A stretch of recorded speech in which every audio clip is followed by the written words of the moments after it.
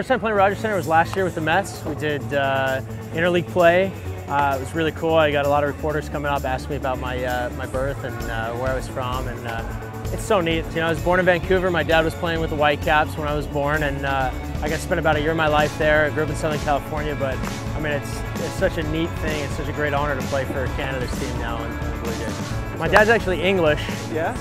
Came over to the States to play in the Nasal. My mom's American, and I was born in Vancouver. You're English, American, Yeah. Canadian, Yeah. kind of all in there. All over the map. Was it always baseball, or did you play other sports too? You know, I tried playing soccer for a long time, my dad being a professional, and by the time I got to 13, he looked at me and said, you don't have the talent for this sport. I think he said, his quote was, I think you've run out of speed for this sport. So you see me run and you'll get a good idea why I chose baseball.